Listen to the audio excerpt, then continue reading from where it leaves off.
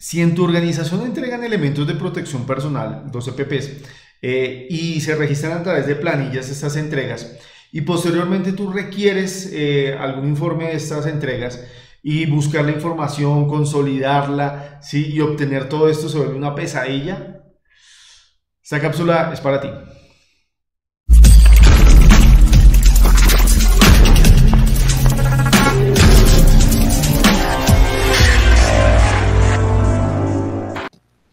Ok, bueno, bienvenidos a una cápsula más dentro de las funcionalidades de Condor Suite. Mi nombre es Juan Carlos Devia, soy el CEO de la compañía.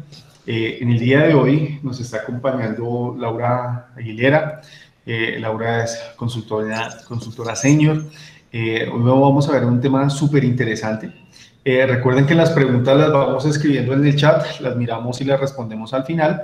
Estas cápsulas son de 10-15 minutos, entonces por eso lo hacemos de esa manera. Y también les recordamos suscribirse al canal y activar la campanita para que cuando estos videos se suban al canal, pues tengan la posibilidad de accederlos, ¿vale? Bueno, bienvenida Laura. ¿Qué nos tienes para hoy? Ingeniero, buenas tardes, muchas gracias. Buenas tardes a todos. Bueno, el día de hoy queremos mostrarles algo súper chévere que en lo que hemos estado trabajando también es acerca de los formatos o los registros que podemos tener para hacer las entregas de elementos de protección personal. Voy a iniciar por acá compartiéndoles mi pantalla. Sí, ya la vemos. Listo, perfecto. Entonces, este es un formato en el que pues se hizo un ejemplo para hacer la entrega de elementos de protección personal. Ya es un poco avanzado, tiene algunas configuraciones como por ejemplo datos relacionados a nuestra lista de colaboradores y también pues tenemos nuestro patrón de título que ya lo hemos visto, que es para poder ubicar fácilmente nuestros registros. ¿Listo? Entonces, este formato se compone pues de datos del colaborador, ¿sí? Básicamente el cargo, su número de documento, la fecha de entrega de su correo para que le genere una copia y adicional relacionamos o vinculamos algunos de los elementos que podemos entregarle a ese colaborador, seguido de la firma de nuestro trabajador.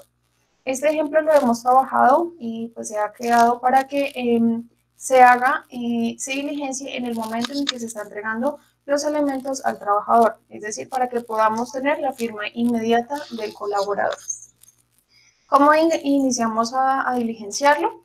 Pues vamos a ingresar el correo del colaborador al que le va a llegar la copia de este registro. Ingresamos nuestra fecha de entrega, que sea hoy, por ejemplo. Seleccionamos a nuestro trabajador. Esto, pues como les dije, ya venía vinculado a nuestra lista de colaboradores. La cédula de nuestro colaborador y el cargo. En este caso vamos a hacer el ejemplo con el coordinador técnico. Este campo de proyectos lo hemos creado también pues para relacionar si dentro de la compañía tenemos personal que esté vinculado a algún proyecto en específico o a medida que se vaya desarrollando el trabajo. Entonces, para pues si lo pueden tomar o simplemente se elimina. Por ejemplo, Ahora, en ese caso, por ejemplo, ese campo también podría ser asociado, por ejemplo, a una sede, ¿cierto? Sí, o sea, claro que sí. puede ser sede. Exactamente, se podría también hacer por sede.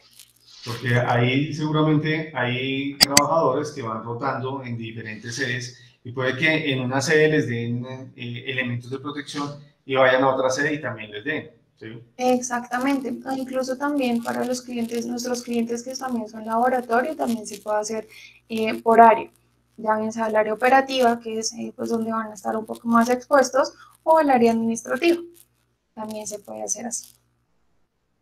Ahora, ¿tú nos recuerdas de pronto cuáles son las dificultades más grandes o los retos de cuando uno tiene los reportes de EPP así en papel?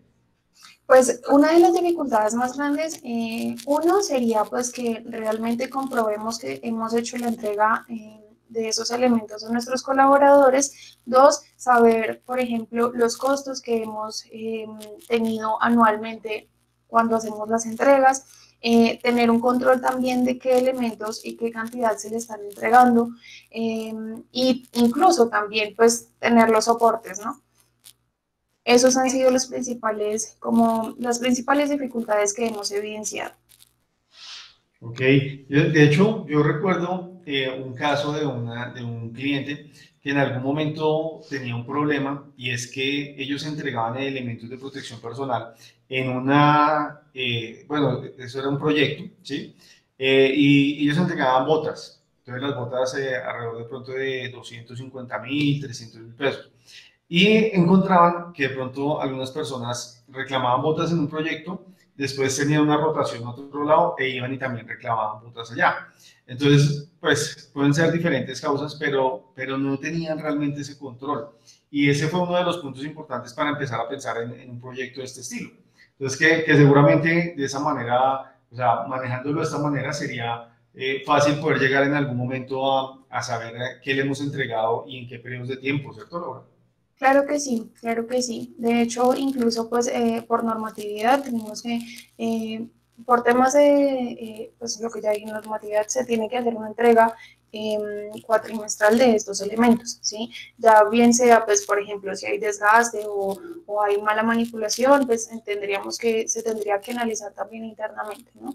Pero precisamente para eso hemos creado este ejemplo y para mostrarles a ustedes cómo de manera fácil pueden, uno, hacer control de la entrega. Dos, tener un fácil acceso a la información, es decir, tener un control y visión global de todo lo que se ha entregado, en qué cantidades y a quiénes se les ha entregado y en qué periodo.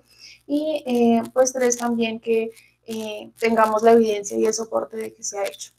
Listo. Bueno, continuamos con el diligenciamiento del formato. Acá nosotros hemos pues anexado una cláusula de responsabilidad en el que pues se compromete uno, la persona el colaborador que recibe los elementos, pues a cuidarlos y a protegerlos, ¿sí? A no tener mala manipulación y pues si tienen algún daño, alguna pérdida o algo pasa, debe hacer pues el reporte a su superior pues de lo que ha acontecido y también pues una vez o sea, haya terminado su vinculación laboral con la empresa o con el proyecto, eso depende, también pues hacer la devolución de estos elementos en dado caso que corresponda. Listo, entonces vamos a empezar a hacer el ejemplo, a hacer la entrega de los elementos a nuestro colaborador Alberto Uso. En este caso, por ejemplo, podemos entregarle 2 cascos, 2 pares de botas de caucho, su talla, si tenemos o necesita un chaleco reflectivo, que sea no sé, un par de gafas claras, unos guantes, que sea una mascarilla y pues no, arnés no necesitaría y listo. Y a continuación, entonces, una vez le hemos hecho la entrega a nuestro colaborador de esos elementos y los ha verificado, entonces va a continuar a hacer la firma. Va a realizar la firma, la confirmamos y guardar y visualizar. Ya con esto, uno le va a llegar la copia a nuestro colaborador a través del correo radicado y después vamos a tener el soporte de lo que hemos entregado y la firma de la persona. Y acá pues ya podemos evidenciar cuándo se hizo la firma, a qué hora y en qué minuto y segundo exacto se realizó la firma por parte de la persona. Si en algún momento nos van a decir, no, pues yo no hice la firma, no fui yo quien recibió, podemos hacer el manejo de la firma a través de la asignación. ¿Esto qué quiere decir? Que lo podemos hacer a través del registro. Como lo hemos visto en cápsulas anteriores, hacer la asignación de la firma, llamamos a nuestro colaborador y pues simplemente vamos a darle el acceso a esta visualización y él va a poder realizar la firma. Algo así como lo que manejamos con la firma de nuestras actas. Y pues va a tener su nombre y también pues si se puede relacionar su cédula y va a tener el código de la integridad de la firma, que esto va a ir a su correo electrónico y a través de ello va a hacer la confirmación. En este caso particular, Laura, es como cuando estamos ahí con la persona, ¿sí? Tenemos la tablet, por ejemplo, nosotros diligenciamos, se le entrega a la persona y de una vez se le hace firmar, ¿cierto? Exactamente. Este es el caso, ok. Y listo, ya tenemos nuestro registro. Ahora, si en algún momento queremos hacer un control, o tener una visión global de lo que hablábamos por periodo, de lo que hemos entregado a nuestros colaboradores, se puede hacer la creación de un tablero. En este caso hemos generado este ejemplo, ¿sí? Que nos va a mostrar, por ejemplo, cuántos elementos de protección se han entregado por año. También tenemos uno relacionado con los costos, que este lo podemos también relacionar con el módulo de tarifas que lo tenemos dentro de nuestro grupo comercial y podemos dar un valor a cada uno de esos ítems. Con eso podemos saber qué costos ha tenido pues, durante el periodo o durante el año cada elemento y pues cuánto ha sido en total. También pues lo podemos hacer control por colaborador, cuántos elementos se le han, cuántos registros se han generado y cuántos elementos se han entregado por cada uno de ellos. ¿Qué quiere Adicional. decir, Laura, que ahí rápidamente yo podría llegar a identificar, por ejemplo, si hay una persona que tenga un alto número de entregas de EPPs, como para validar qué ha sucedido, ¿cierto? Por ejemplo, aquí en este caso ahí que veamos a Natalia Díaz. Exactamente, algo así como lo que nombrabas, que hay casos en los que un colaborador salta de un proyecto a otro y reclama otras, se puede hacer esa evaluación. Bueno, entonces, ¿por qué, por ejemplo, Natalie tiene más entregas que Andrés y que Natalie? Si, por ejemplo, son del mismo proyecto, ¿sí? Entonces, ahí se puede hacer una evaluación y un análisis de esa información. Y también, pues, los elementos que tienen por costo y por proyecto, cuántos se han relacionado, ¿sí? Esa información toda la sacamos de los campos que hemos creado dentro de nuestro formato. Si, por ejemplo, queremos hacer un filtro por el número de cédula, saber este número de cédula de este colaborador que ha tenido entregas durante el periodo, entonces hacemos nuestra búsqueda por el número y nos va a decir, bueno, durante el 2021, ¿sí? Se han generado 22. Esto quiere decir que se le han entregado 22 elementos durante este año. Y acá nos dice, pues, qué ha tenido. Entonces, se le han entregado arnés, se le han entregado cascos. Esto es lo que nos relaciona acá nuestro gráfico. ¿A qué proyecto está relacionado él? A Tocancipá, ¿sí? Y acá nos muestra también, pues, nuestro gráfico que va a ser por costo de cada uno. Esta sería nuestra visión global, donde podríamos hacer un control y seguimiento de la entrega de nuestros EPPs. Ok, perfecto, Laura, qué chévere. Esta parte es súper interesante y nos la preguntan frecuentemente, sobre todo por el tema de desplazar el papel y de poder tener ese control, ¿no? Entonces, por eso decidimos hacer hoy una cápsula de este tipo de funcionalidad. Entonces, pues no sé, ¿qué dudas tienen al respecto? Por favor, déjennoslas en el chat. A ver. La verdad es que yo lo vi muy sencillo de utilizar, le doy las gracias por ello, porque minimizamos el costo de papelería, más que desde el laboratorio clínico nosotros por decreto debemos de tener estipulado la entrega formal de elementos de protección personal. Entonces ayuda al área de seguridad y salud en el trabajo, lo ayuda muchísimo. Por lo menos ustedes saben que el laboratorio Lorena Bejarano está en Bogotá, Cartagena, Barranquilla, Cali, Popayán, entonces ya por lo menos seguridad y salud en el trabajo puede desde su computador monitorear las diferentes sedes de todo el país. Entonces es una gran herramienta.